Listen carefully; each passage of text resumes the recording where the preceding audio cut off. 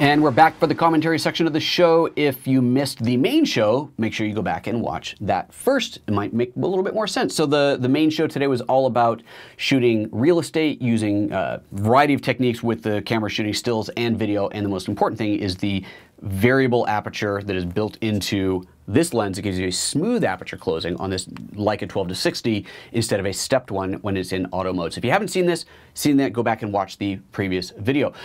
Questions. This is the Q&A part of the show. So let's see what is flying up here in the Q&A. Some of these we've already addressed that were about the topic we had on just a moment ago, but some of them aren't. So that's what we're going to do now. Jakartans says, how do you turn off IBIS, that's the in-body image stabilization, on the GH5?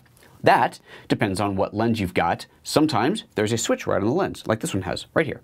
I don't have a close-up camera here today, sorry, but IBIS, on, off, on, off, on, off. But you can also do this in software. So let's plug this thing in, and I'll show you where that setting is in the camera.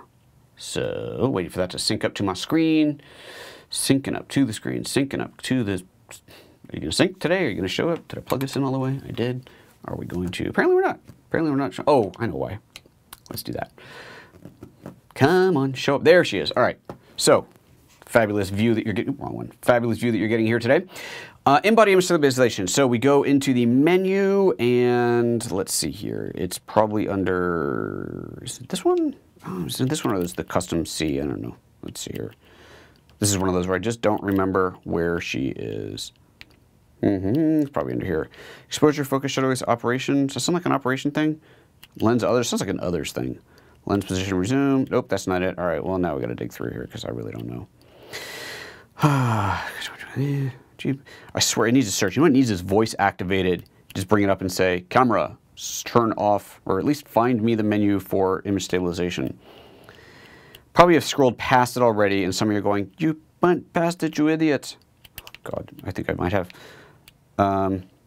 Is it under, it's not under the video setting. Hold on. I know I've got it set up into one of my custom settings.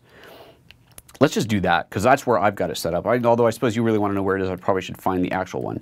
So there's the one that we're looking for. It's called stabilizer. Now in, let's see, this we've got, so I guess it knows that it's got a lens on there that has a switch because I don't have an off function on here. So it's allowing normal or panning only. Panning would be for if you're just doing a panning shot like this and you want to keep stabilizing on.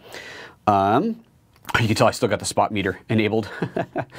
The spot meter's enabled. So that's that setting, but you want to know where it is in the main menu. So let's go back and find it. It's got to be in here somewhere. Brackets, my records. Oh, stabilizer. No, that's my custom one, sorry. That's, again, I have it set up under my custom settings, so do save it there. Let's go back to the very top of this and try this again. We'll take a Bluetooth beep, headphone economy monitor, ice sensor USB, no, TV connector, activate double shot function, no, no, okay, so it has to be under here. We'll just start at the top. Focus, it's not going to be in focus, but we're going to try there anyway. Shutter, quick AF, that's me reading out loud, by the way, in case you were wondering. It's not in there either. Oh, God. Maybe it is under the individual ones. Now I can understand why you're asking. Where the heck is it? Filter settings. Oops. No, oh no, it wouldn't be here. Maybe it's here. There we go. Let's try this one. So the camera setting, we're in camera, still photo mode right now. Close meter, red ISO, stabilizer. There it is. Whew, man, that took long enough for me to find.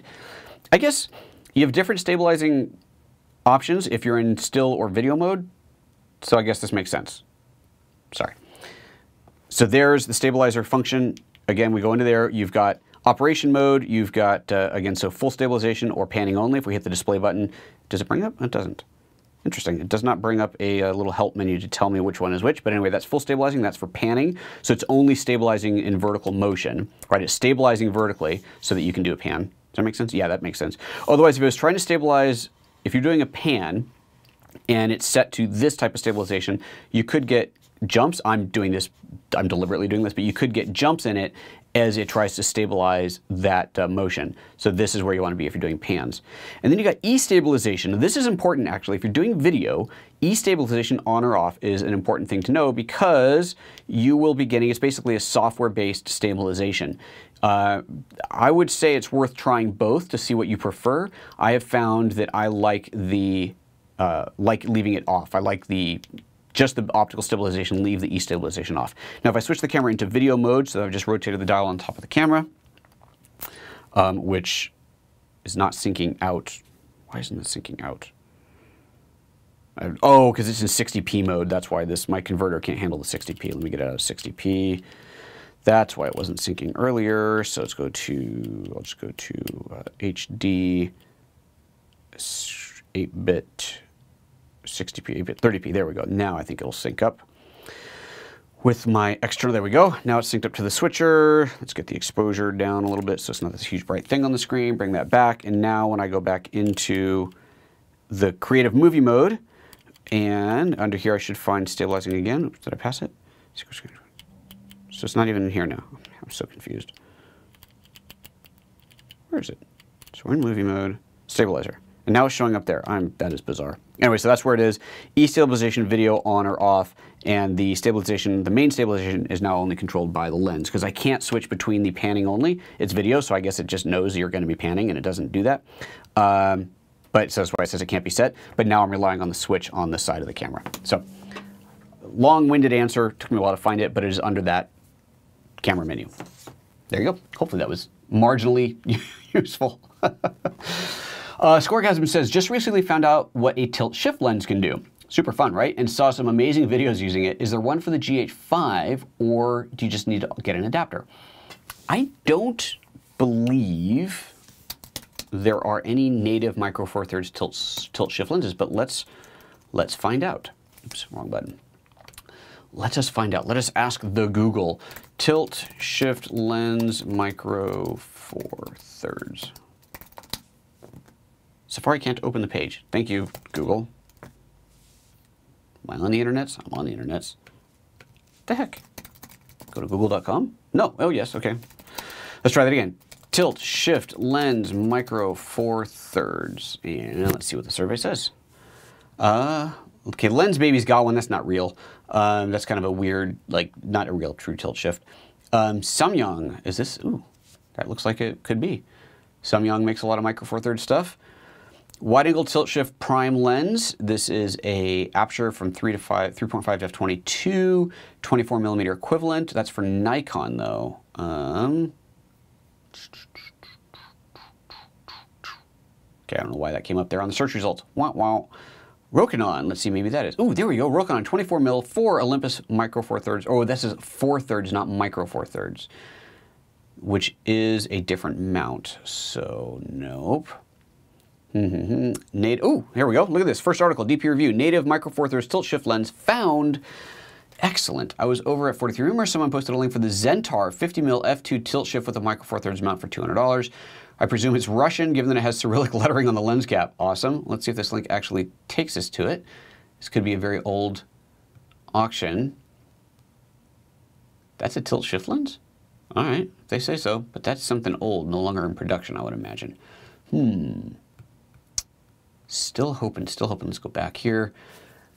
Here's another surprise new 15mm shift lens for Micro Four Thirds. This is back to 2012.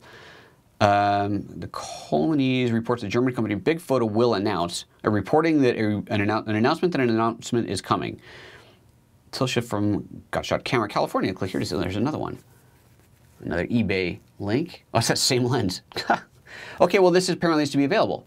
Okay. Go away. So Pentax 50mm f2 shift lens for Olympus Panasonic Micro Four Thirds. Okay. There you go.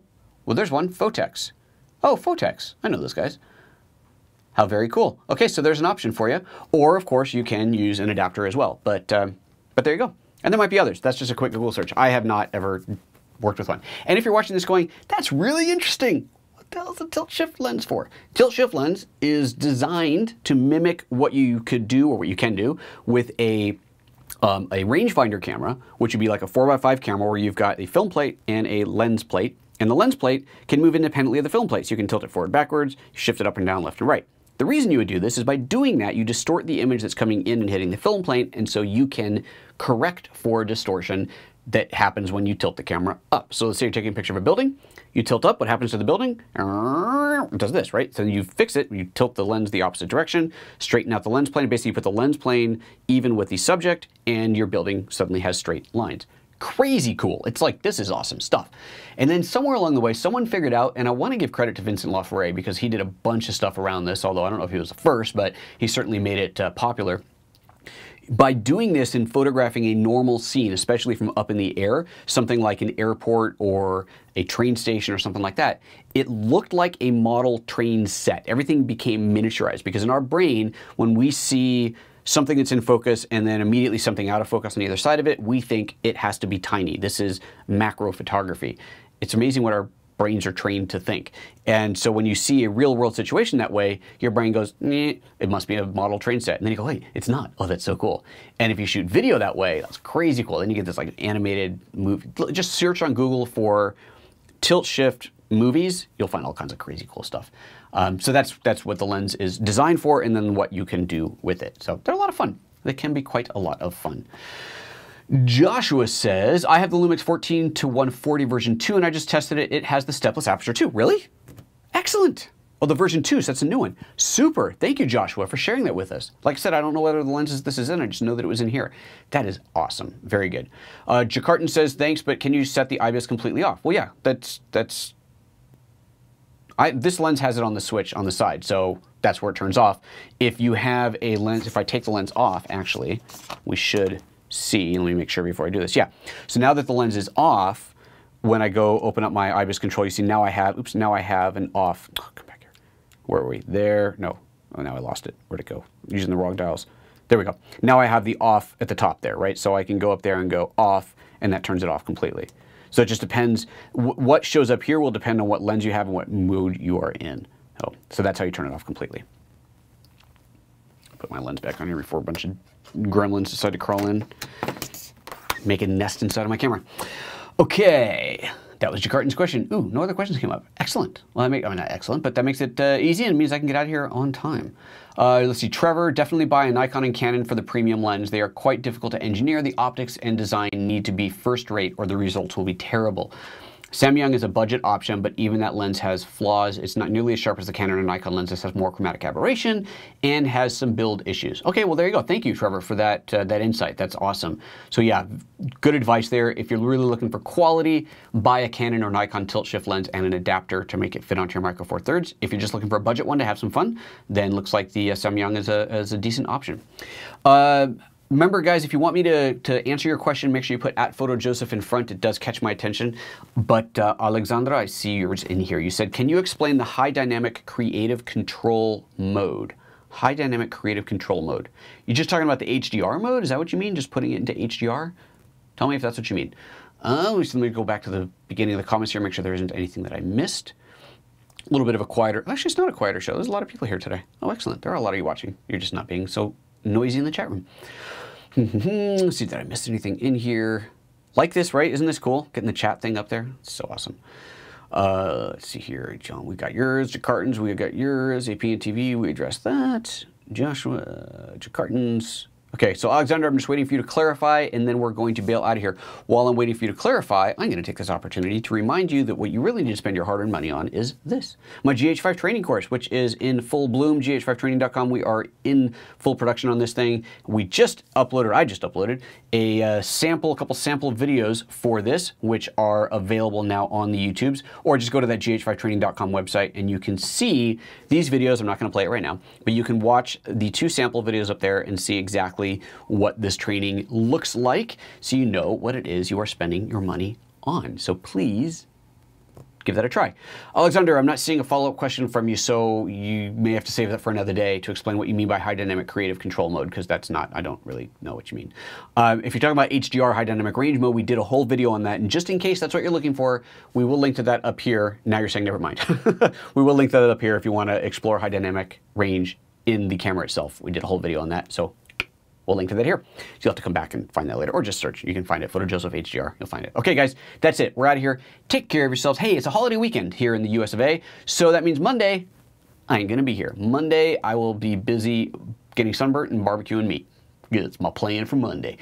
Tuesday, we'll be here with the Q&A show. I bumped the Q&A to Tuesday instead of just skipping it because the following week is WWDC, and I thought that I might be there, but I didn't get an invitation, so I guess I'm not going. So I will be here. So Monday will be a regular show. The following Monday, I guess it'll be a Q&A. I don't know. I'm kind of depressed. I was hoping I was going to get an invitation because that would tell me that there was going to be something cool for photos happening, but I didn't get an invitation, so that tells me that either there's nothing cool for photos happening or nobody that loves me anymore, which is entirely possible as well. I've been a little critical of Apple lately, and that doesn't always go down well with Apple. So what are you going to do? Okay, that's it. I'm out of here. Have yourselves a fabulous holiday weekend, folks. We'll see you on Tuesday. Bye-bye.